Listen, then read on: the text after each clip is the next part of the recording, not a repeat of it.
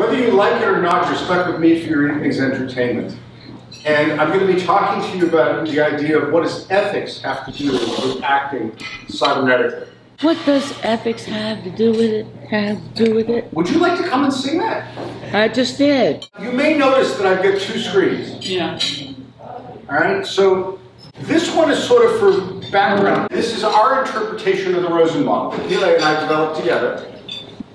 So please notice we have an actor who is contemplating the world, or what is presumed to be the complex world. And the actor has some problem that he or she wants to deal with. That problem has some perceived consequence in the world. And the question becomes, how do you model this? And how do you model it in a manner that works? So we have to select what things we're going to think about in the model. Then we have to think about doing some simulations, be they mental or something else. Look at potential actions that might get taken place. Having drawn that conclusion, you now select an action to implement, which has an intervention, which something happens in the world. You look at the consequences and you keep the cycle going. Please keep this model in mind while I'm talking. And the one key thing before I get started here, ethics is about choices. And if there's anything built into this model, there's a lot of choices. You are thinking about what problem, you're thinking about what variables, you're thinking about what relationships, you're thinking about what to simulate. You're making a choice about what intervention to take. And then you're perceiving some consequences and doing it all over again. At every step along the way, there is choice. Ethics is about choice. Ethics demands self-awareness in agency. If we just act, if we go ahead and make choices without any awareness, it's hard to say that we're doing it in an ethical manner. Self-awareness is key to being able to decide that something is or is not happening in an ethical manner. Now, for much of what we do, we choose to assert simplifications. That's a choice. And one of the things that we often forget about when we're making the choice to simplify is that simplifications have consequences. The people of the United Kingdom have learned this one the hard way. Those simplifications and those choices raise some ethical concerns. Now, I'm going to give you a couple of examples. I'm sure you're all familiar with the notion of, if I can make this thing work, a sell-by date or a use-by date.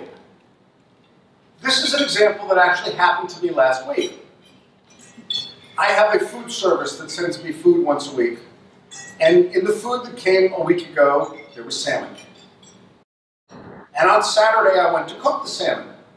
And it clearly was labeled best before and Saturday's date. I opened it up and it was rotten. I picked up the phone, I called the people that sent me the salmon, and I was like, oh, you know, getting me a refund was not the issue. But they wanted to inform me that it was my obligation to have understood that I should have cooked it a day earlier. Their simplification of enjoy before had an emphasis on the word before. Their CEO and I had a lengthy conversation this week, which Art was a witness to. They are changing the dates. Simplifications can have consequences. Let's take another one. Everyone's heard of the Tesla. Most Teslas come with a feature called autopilot. Autopilot is not an autopilot. It is an enhanced guidance system to augment your driving skills. But they call it autopilot.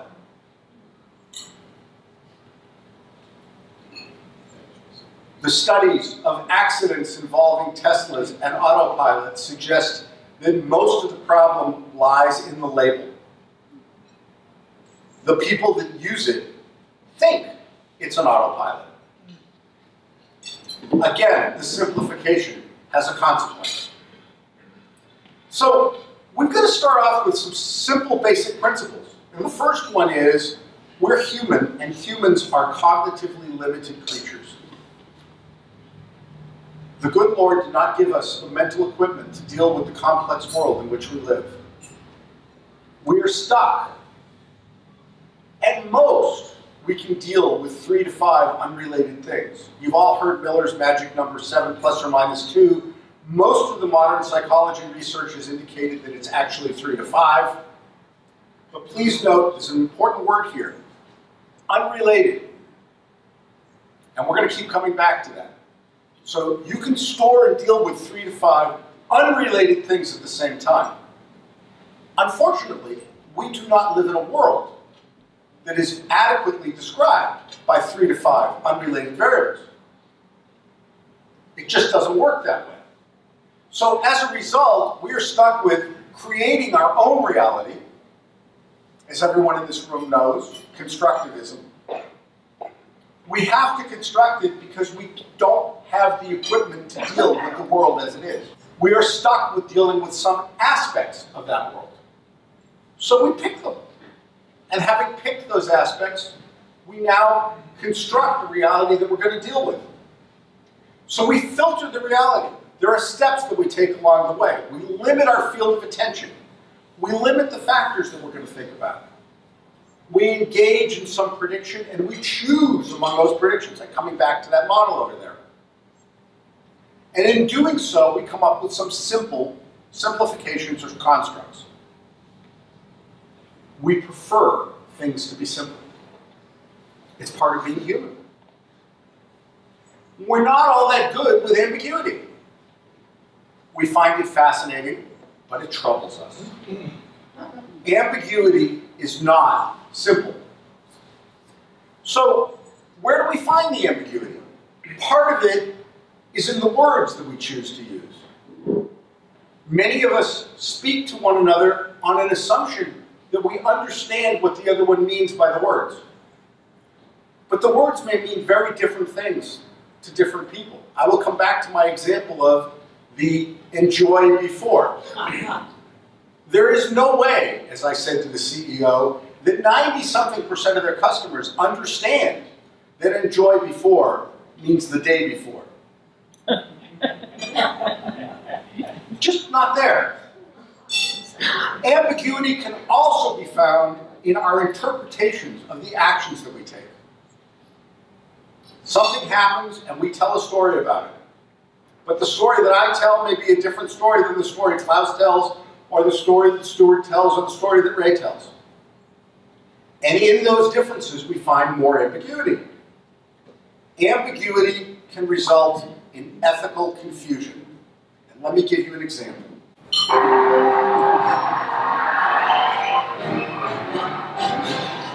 Hi, what's your name, darling? My name is Susan Boyle. Okay, Susan, where are you from? I'm from Vancouver, West Lothian. That's a big town. It's a sort of collection of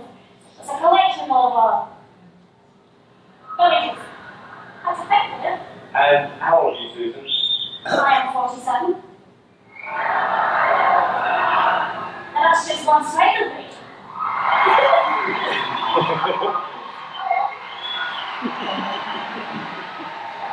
Okay, what's the dream? I'm trying to be a professional singer. And why hasn't it worked out so far, Susan? I've not been given the chance before, but here's hoping it will change. Okay, and who would you like to be as successful as? Elaine Page. Elaine Page? What are you going to sing tonight? I'm going to sing Our Dream the Dream from the Messiahs.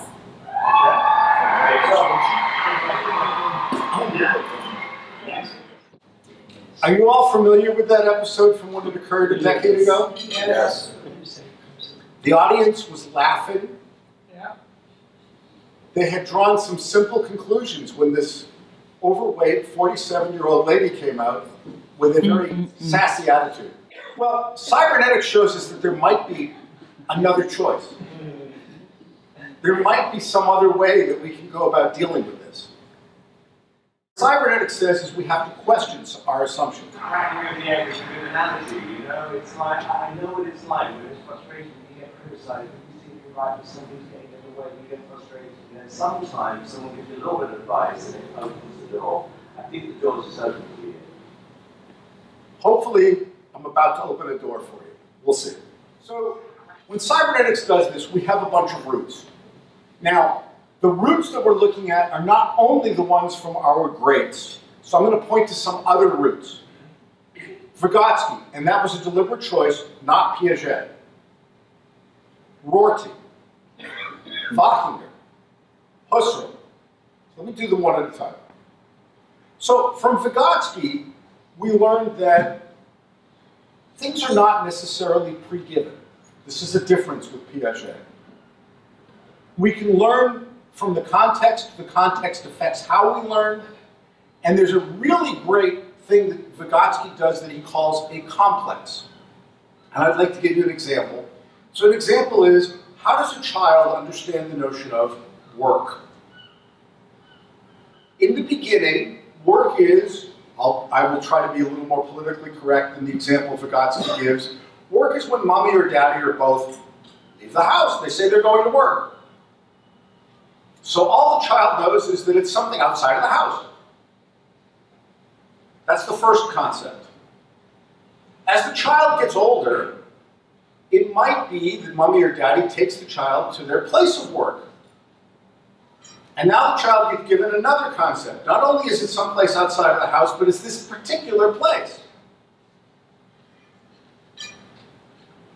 And the child keeps hearing mommy or daddy leave to go to work. So work has also got some temporal dimension to it. And then the poor child ends up getting very confused the first time that mommy or daddy is working at home. Leave me alone, I'm working. Well, that's a whole other concept. What does that mean with regard to work? And then we get those really nasty things, our cell phones.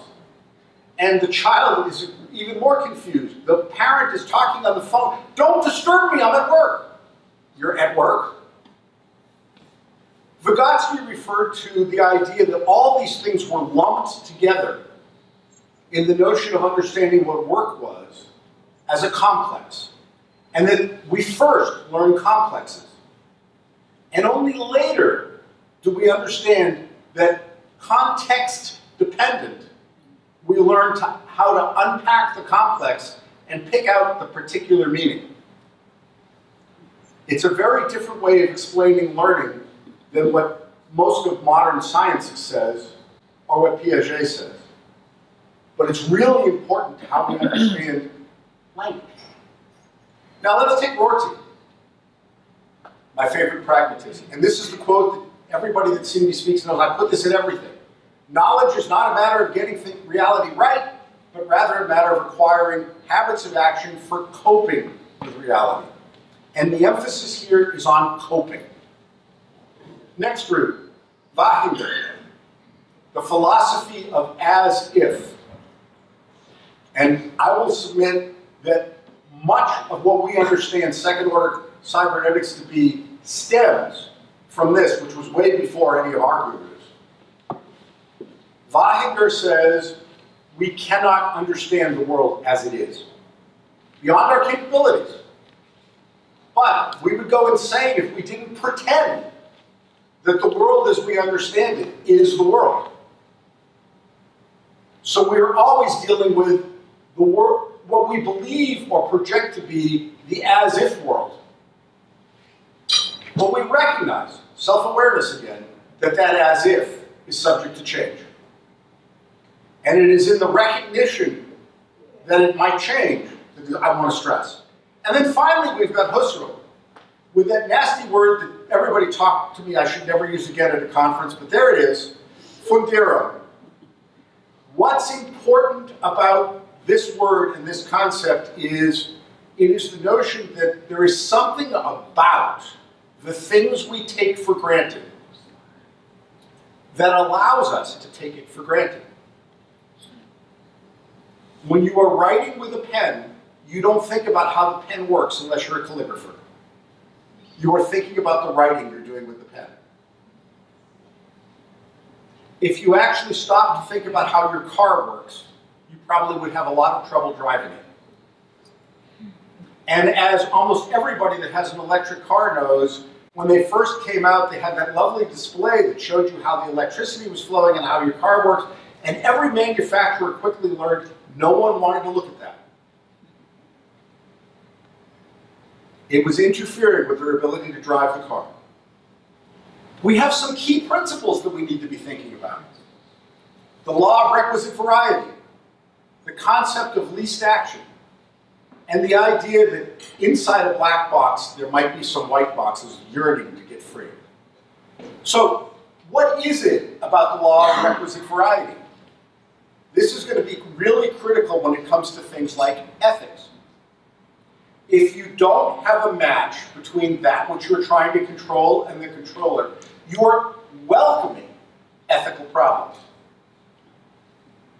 The lack of requisiteness is an invitation for somebody or something to take a shortcut without asking the appropriate questions. And again, ethics lies in asking the questions. The least action principle says we're lazy, because we are. And what happens with us, very simply, is if we can find a way of doing something that requires less effort, that's usually what we will do. No, this is not an ironclad law. It's just a principle. And then finally, we have the observation of just because we deal with something as if it was a black box, where we don't know the mechanisms or they're not exposed to us, does not mean that those mechanisms and things that are not exposed don't have serious consequences. And it is worthwhile asking if the blackness of the black box that we're taking for granted needs to stay that way. Or should we be trying to open the box up? Should we be trying to examine what is going on? So now we come to that model that I've got over on the other screen, and I've already walked you through it, so we don't have to do it again. This model depends on all the things that I just cited as roots. And if cybernetics has anything to say about ethics, it's the idea that in order to arrive at ethical behavior and ethical actions, you've got to actually understand that every time you were doing something, you're going through some aspect of this model. Awareness comes from questioning the foundational assumptions, the taken for grantedness, that horrible word fundierung, and the context that allow us to assert that a simplification is a valid simplification. If we just accept the simplifications as given or pre-given, we're not engaged in ethics. The ethics comes from questioning and from developing a self-awareness that we have to ask the question. Now, what are some of those questions? So are we looking at the right things? Do we know what the limitations are of what we think? Do we actually have sufficient self-awareness? Are we using the right words or the right models to express it in a manner that the others who have to deal with it can accept and understand? So, let's go to another example. What are you going to sing?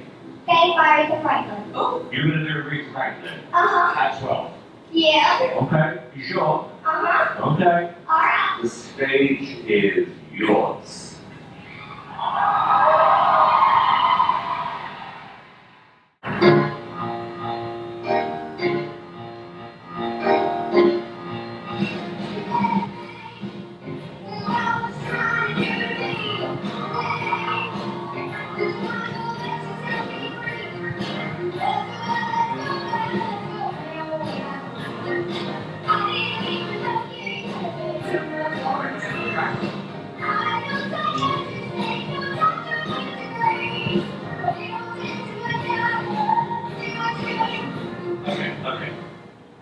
Ansley, sorry mate. I don't think this backing track was working for you. I mean, it was a horrible, horrible backing track. So I don't think we can judge you properly on this, I really don't. We really like you, but that was terrible. If you're going to sing Aretha, you've got to have a great track. I'm just wondering whether we should just do a verse and a chorus, maybe a cappella. Yours mortar? Yeah. Come on. Come here. Ansley, I haven't had any of this.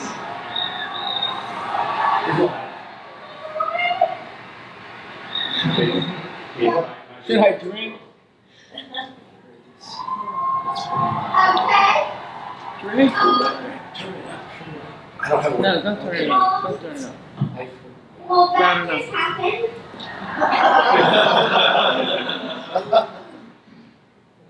Okay, let's do it. Go on, you can do this, Ansley.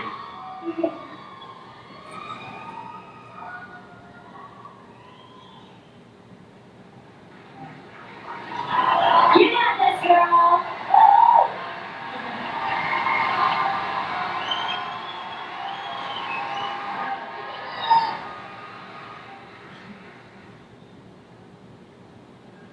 You better think about what's trying to do to me. Think, but your mind gonna let yourself be free. Let's go down, let's go down, let's go down. I didn't even know you had too much volunteer. I know psychiatrists ain't no doctor with degrees, but it don't take too much time. See what you're doing to me. You better think about what's trying to do to me. Yeah, think, but your mind gonna let yourself be free. Oh, freedom, freedom, oh, freedom, yeah, freedom.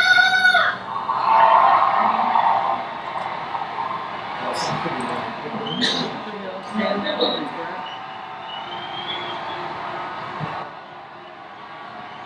I'm now going to give you another model to use that we can analyze what's going on here. All right, so this is known as the Cynefin model, and anybody that's familiar with Dave Snowden over the years has seen some variety of this. And I would like to point out that what goes on and what went on in that little episode can be analyzed from this perspective, and it helps us reveal where some of the ethical questions come up. So the Cynefin model says that the world actually has several different ways of being looked at. There's the known part of the world where cause and effect are understood and predictable. You could refer to that as simple. There's the knowable part of the world, where with data and with analysis, we can figure out what's going on. We can refer to that as complicated. Then there's the complex part of the world, where there's interweavings instead of things being folded up together. So we can figure out after the fact what's been going on, and our job is to try to discern pattern and what the weavings might be. And I'm going to remind you, the root of complicated is plic, which is to fold. So when you're dealing with complicated things, you unfold them till you get to the right surface. But the root of complex is plex, which is to weave. And you cannot deal with the complex by unweaving it. If you do, you destroy it. So you have to come up with a different way of dealing with it. And then we've got that other little region down here, which is chaos. Now, what happens? Well, we tend to speak as if, the Wagner thing again, we're dealing most of the time in the simple or known part of the world. We think that the use of labels and categories is sufficient. And that's how we go about talking usually with one another. But as poor Ansley understood, sometimes the world doesn't just give you a simple situation. So what happens is that we encounter one of the other three. We're dealing with the complex, the complicated, or the chaotic. And we have to find a way of sorting out what it is that's going on. Now, how do we do that? Well, science and the modernism project suggest that if you look at the knowable, the complicated part, you do enough statistical analysis, enough bell curve assertions and things like that, you can reduce the knowable down to the known. So with analysis, we can get back to the simple. When we do it, we don't tend to ask how it is we went about simplifying. I'm assuming people are noticing the irony in the slide. All right, so let's take an example from what we just saw. Okay. Ansley, sorry mate. I don't think this backing track was working for you. I mean, it was a horrible, horrible backing track. So I don't think we can judge you properly on this. We really don't. We really like you, but that was terrible. Now, what the audience heard and what Ansley heard was, that was terrible. The simplification was, forget it. As we all know, because we saw what happened next, that isn't what happened next. But that was the simplification that anybody would have heard. Because we're stuck simplifying, yet dealing with the complex, we've got to go through these procedures to try to figure out what works. So how do we do it? I'm just wondering whether we should just do a verse and a chorus, maybe a cappella.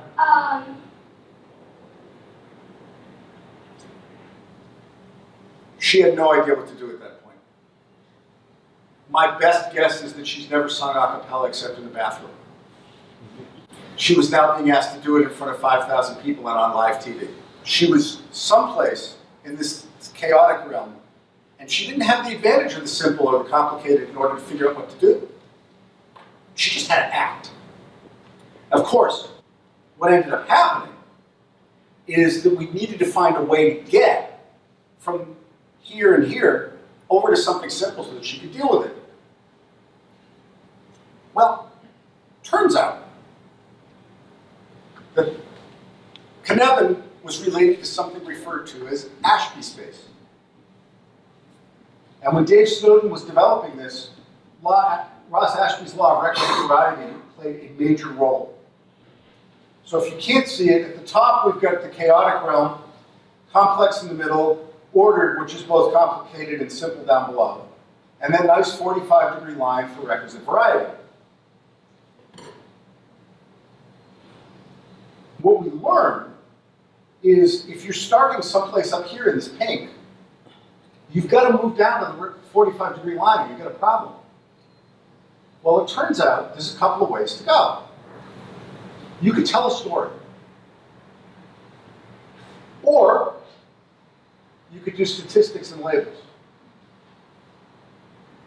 Please notice, this one gets you to a much higher point on the line than this one. From the perspective of what's going on, you can tell a narrative, or we could start employing constraints, boundaries, things that allow us to do the labeling and the category making. There's a lot more room in the narrative. Narratives cross boundaries and constraints, as you will see. Andrew, I haven't any of this.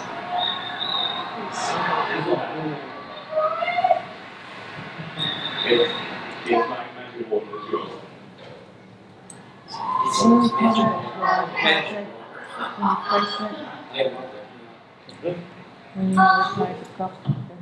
Well, that just happened.